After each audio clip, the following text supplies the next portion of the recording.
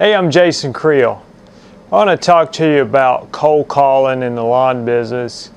And the simple question, does cold calling work in the lawn business? Well, you know, it's one of those confusing questions where the answer is both yes and no. So I want to go over 3 types of cold calls I've been making and tell you which ones I think work and which ones do not work.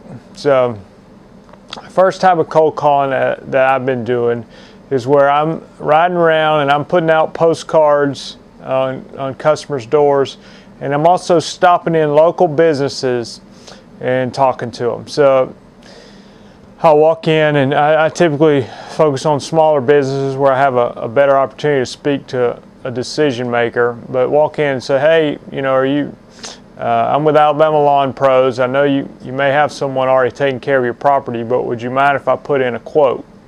Well, so it's simple like that, and the results have not been great. I mean, I did have, I've had some people allow me to put in a quote. I've had some people who would, you know, who knew family members of mine and would say, hey, you know, call on these people. So it's given me some contacts.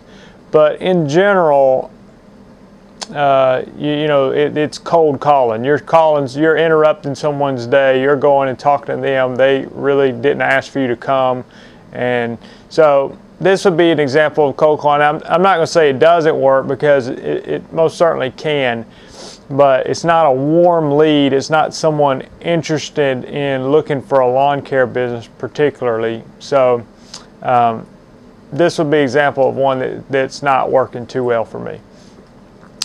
All right, example 2, and this would be, it's what I'm planning on doing Saturday, and I've done before, and I basically hate doing this, but I'll do it anyway. And that's where, on a Saturday, when people are home, I go into select neighborhoods, and this is probably not safe in all areas, but for me, it's not that dangerous. So go and I actually knock on people's doors and talk to them. Now, it's early March here in Alabama, and so the weather is starting to warm up a little bit. People that have not had their lawns sprayed are starting to see weeds. And so it's an opportunity for me with my, you know, lawn truck ready to go, ready to spray, that I can actually sell them on the spot.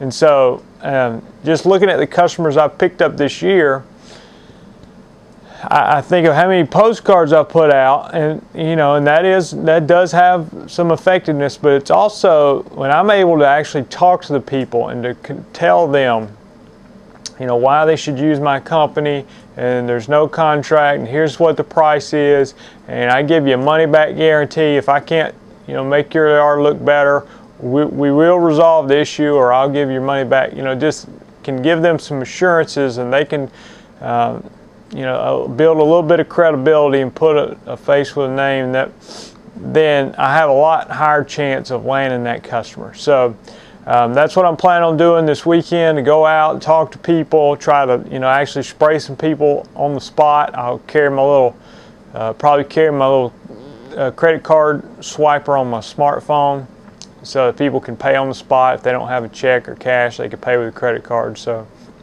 and hopefully, not only getting some people, you know, let me spray the yard, but that they would be a customer for the long run. So that's the second one.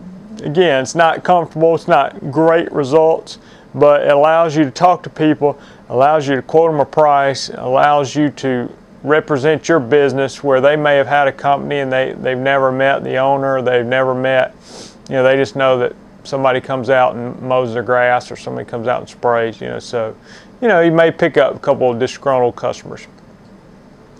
The third way of cold calling, this is what I'm most excited about, and this is what I've been, you know, here. It snowed last week, it's ice out today, so there's not that much you can do, but this is what I've been using some of my time doing. I call other lawn business owners, and so, you know, it's one thing I like about the lawn business. We are competing against each other, you know, in the same market, but at the same time, I've found to be a lot more camaraderie, you know, than it is competition. I mean, we're competing, but, you know, not in a cutthroat way necessarily. So maybe maybe that's not your case, but I found that some of my people I get to know are other people in the lawn business, and they're doing well, and they want to see me succeed too, and so we can, in a sense, root for each other and help each other out while at the same time competing against each other. So what I've been doing is I've been calling on guys who are mowing lawns, you know, because I'm primarily focused on spraying,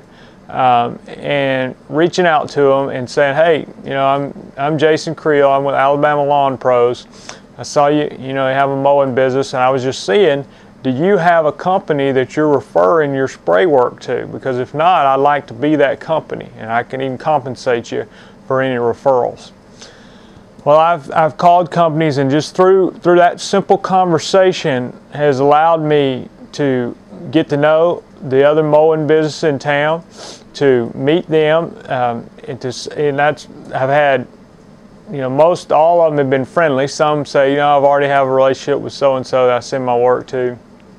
I've had several who are interested in meeting me, talking with me more in depth, you know, going having lunch together and talking about subbing out some work to me, whether they're bidding on a commercial property that needs spraying. You know, they can handle the mow side, and I can come in and give them a bid to handle the spraying part. But, you know, you see the point. If I have all these lawn businesses that will refer business to me, and I build credibility with them, and I compensate them for their referrals, and I have that relationship, and they know that, you know, when they put a customer in my hands, that's going to be done right, and their yard's going to be looking great, and that customer's going to be happy. So anyway, that's the type of cold call I'm making to people. And I think other business owners, you know, for instance, I had to get a water pump put on my truck. So I met the diesel mechanic in the new town I'm living in. So, you know, just to be able to initiate a relationship with him, a small mechanic shop, only works on diesels, or primarily at least, and you know, to be able to build that relationship with him, to say, hey, you know, I'm in lawn business and my truck's a diesel, so I'll probably bring it in for a little, you know, routine maintenance or if something breaks, and just to try to initiate, because who understands better about someone trying to grow and start a small business than another small business owner? So, you know, just networking best way you can, and I think networking amongst other lawn business owner is a key way, especially if you're in the mowing business. You know, when I was primarily doing mowing, I had a relationship with a spray company. I'd send them business, they'd send me mowing business. You know, it worked out great. So I'm doing the same thing now. So hope that gets your brain rolling. If there's people out there you can network, maybe, you know, what I do is I reach out to people. I send them a letter, tell them how much I really appreciate them thinking of my business, send them a $5, you know, Starbucks card, or Dunkin' Donuts, or whatever, you know, whatever you want to give them, just to let them know, you know, I'm thinking about you. And some of these lawn guys, I go out and I'll spray their yard for free, you know, the first time. I say, you know, I'm serious about us having this partnership, and you referring business to me. So hope that helps. Thanks.